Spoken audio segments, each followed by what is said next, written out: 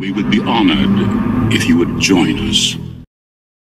Hey everyone, it's back for another couple of Lord of the Rings action figure reviews from Diamond Select Toys. Seems to be every 6 months or so they drop a couple of figures, which is quite fine with my price, with the price point. I'm quite happy to you know, just hold out every few months for a couple of new figures. It's quite okay with me. Yeah, finally being able to finish the Fellowship. I'm very excited to have the whole Fellowship together. We're going to start off with looking at Merry. Tomorrow we'll take a look at Pippin. So it's a very reflective packaging. I've had that issue before with reviews, particularly with Lord of the Rings ones, where the boxes are, you know, they're quite big. But yeah, I do have a playlist on my channel with all the other reviews of figures so far. I think the only ones I've sort of missed are the sort of deluxe packs with, you know, got the Gollum that came with the rocks, and the recent Gimli, which has a different beard. But yeah, all the other standard releases I do have. This is Series 7. I do have a couple more in the pipeline. I think the next ones for release are Eowyn and the Witch King from Return of the King. And then I think we're getting Gandalf the White.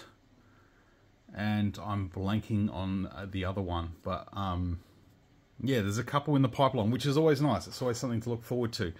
So yeah, let's just crack into this one, and we'll start taking a look at Merry, also known as Meriadoc Brandybuck.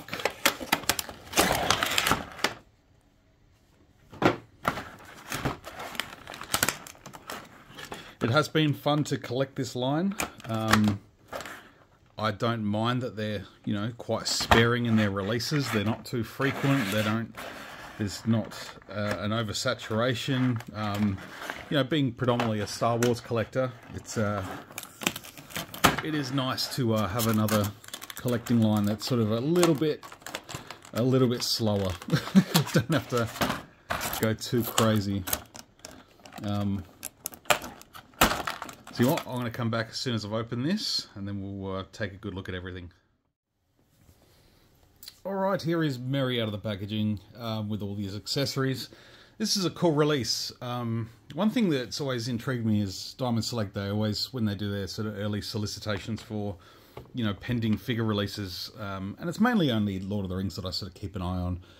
There aren't many other Diamond Select toys that I sort of focus on or keep an eye on. These are ones of the main ones for me. Is they generally just show you the main figure, and then they sort of nut out the accessories later. I would love to know what that means and why they do it that way. It could be budget, what kind of accessories they can put with the figure. It's more so about getting the character ready, and then working from there to see what kind of accessories they can put with it. The thing I'm loving about this one is they're actually given him and Pippin their elvish cloaks, which Frodo unfortunately missed. Pretty sure Sam had his, but Frodo, I've managed to steal one of the old Toy Biz ones for Frodo, so it worked out fine, worked out okay. For now, I dare say they'd probably do a re-release. And yeah, the other figure I was thinking about before with Gandalf the White is Bilbo Baggins. So accessory-wise, we do get a good group of accessories. We get some frying pans here. It probably seems a lot more like Sam than Merry, but that's okay. It's cool that they can include some stuff and interchangeable accessories if you choose. You can have them cooking up some bacon up on the weather top. But that's kind of cool. Get a little spoon and a fork, which again is probably not something I'm going to use, but that's alright. If you're into doing some dioramas and world building, that's perfect. I do like the pint stein here. A little bit of dust caught up in the handle there, but I'll get that out afterwards. There it goes. So that's cool. We get an alternate hand.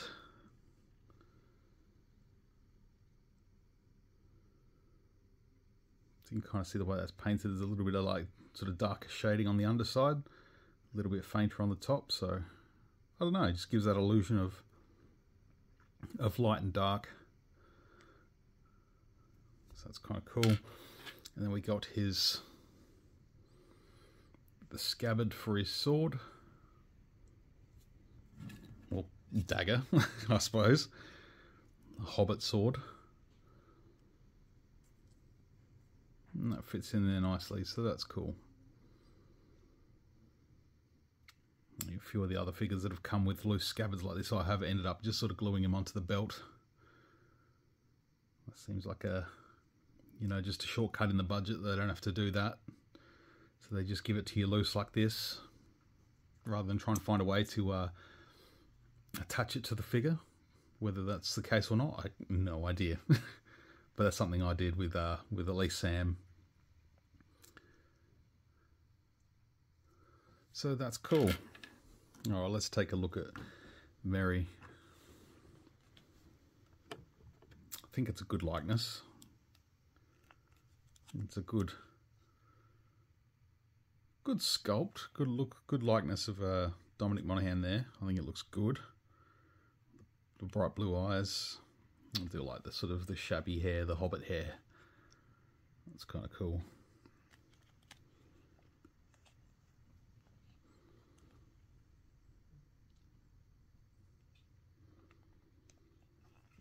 I love the little leaf on the clasp there of the robe cloak. See if they'll pop off easily. Might need to remove the head to get that off.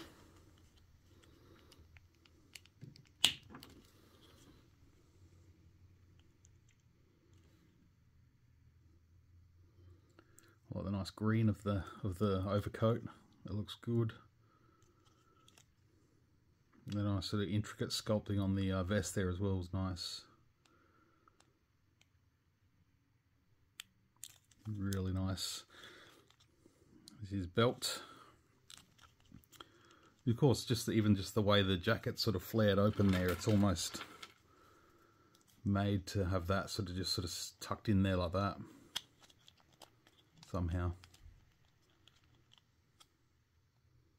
Yeah, it almost looks like it's sculpted to be like that.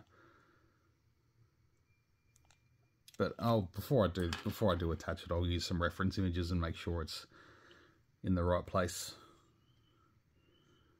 Some brown pants, hairy feet.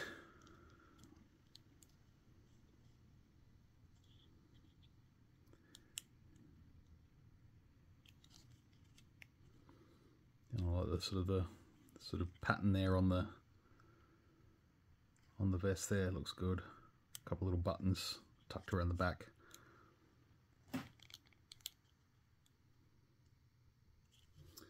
Take a look at the elvish robe, elvish cloak.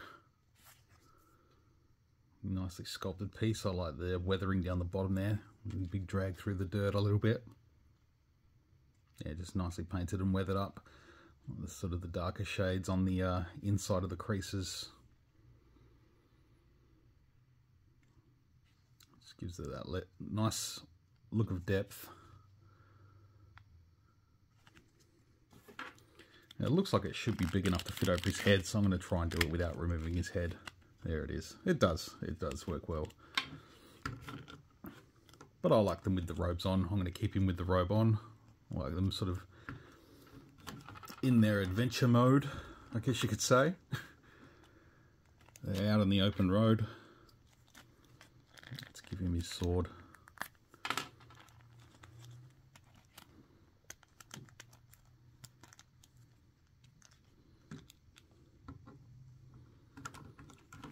Yeah, it looks good.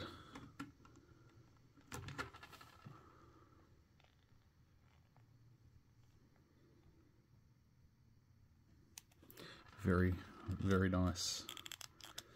pretty much all standard articulation for the figure. You can pretty much see it as I've been sort of going over it.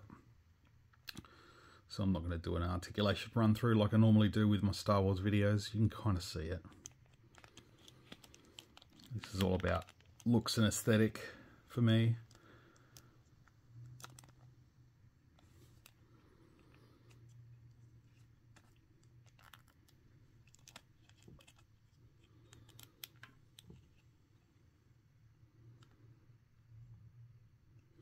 Would love to see them do a Meri in his sort of Esquire of Rohan outfit from Return of the King.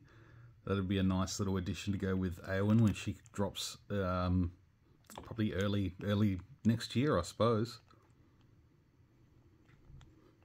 with the Witch King.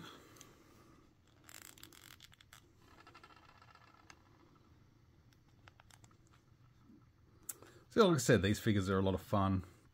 They're nice to wait for. I appreciate. You definitely, once you get them in hand, like now, it's you definitely appreciate them that little bit more, having to wait it out. And yeah, maybe in the coming days or weeks, I'll put together a little bit of a video of all the Fellowship.